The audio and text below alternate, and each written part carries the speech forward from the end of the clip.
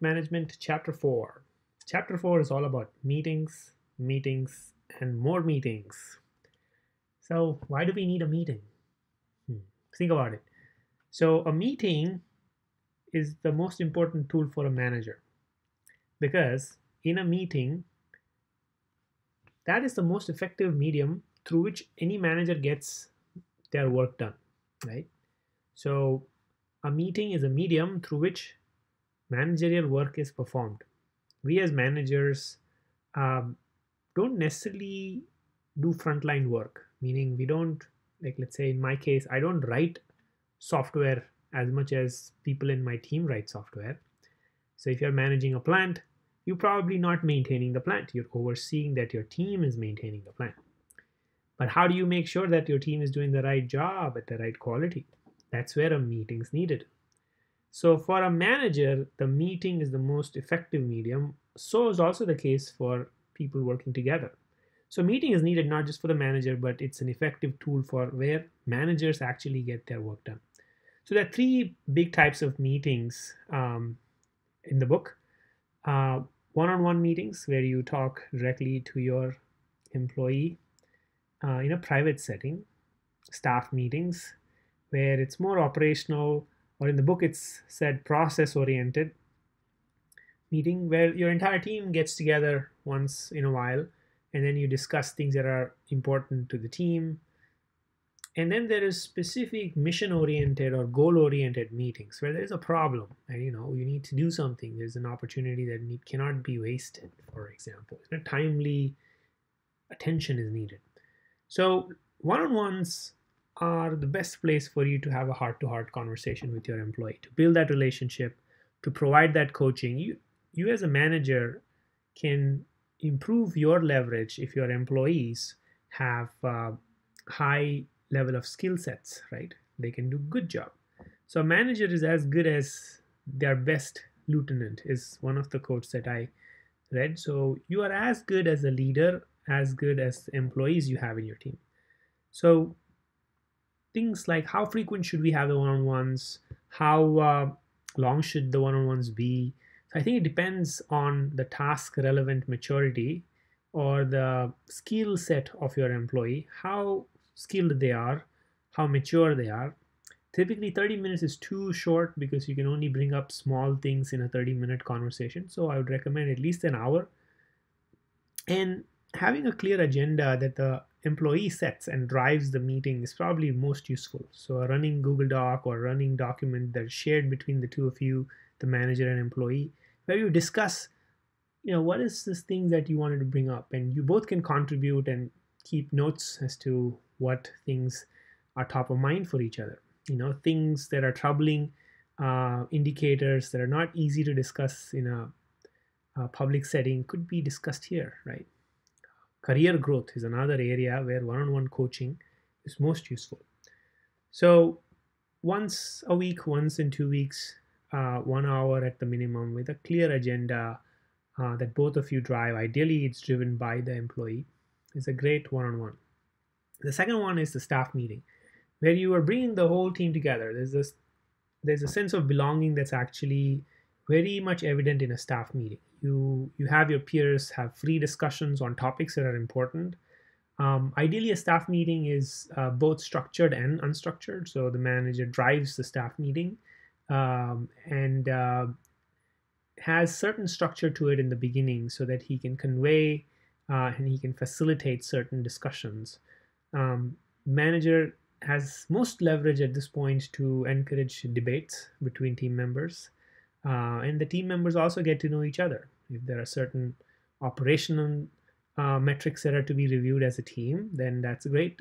Now the entire team knows what's important, and if there are any issues and updates, key updates, could be part of operations or process-oriented meeting. It's also a good place for motivation for the manager to motivate the employees. If there is a hard time, if there's a trouble, if there's a win, celebrating success, knowing each other, and then facilitating some open, candid questions to be asked, but not in a way that is so anonymous that it could also derail the meeting. So anonymity helps. So figuring out what works so that people in your team opens up to ask questions that's top of mind to them.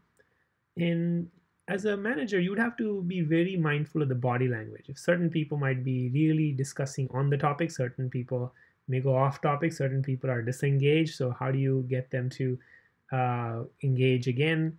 You would have to observe in the meeting. You'd have to lead some parts. You would have to question, provoke discussions. You would have to guide them. Eventually, you might also have to decide if decisions are not being taken. So that's the process-oriented staff meetings, operations meetings that you'd probably want to have on a regular cadence. The third and the final one that's in the book is mission-oriented. There's a big problem. You need to get something done in a timely fashion. And there's a specific goal, and decisions need to be taken. That's when a goal-oriented meeting needs to happen. Remember, each of these meetings costs a lot of money. Every one person per hour will be like hundreds of dollars. And so together, if you have a one hour meeting for 6 people, it's like $500 to $600, right? And so if you have 20 people, it's like $2,000, right? So something like that. And it's pretty intense in terms of cost. And also before the meeting, people have to prepare. After the meeting, there are action items. So making sure there's a clear agenda for every person invited, and that there is a clear plan for them to contribute is pretty important. And those people who are making the decisions need to have the skin in the game. So only involve those people who have skin in the game to actually solve the problem. And have clear notes that are sent out, decisions that are made, actions that need to be taken as part of mission-oriented meeting, right? If you are having more than 25% of your time being spent as a team on mission-oriented meetings, then you're probably going to be burning out. People are going to be staying up late, and then a lot of hard hours being spent, but that can't be sustainable. And so you probably want to figure out what gaps are there in the operations meeting or process-oriented meeting that could reduce the goal-oriented meetings. So a few items to think as homework for this is to think about, like, how is your time being spent as a leader?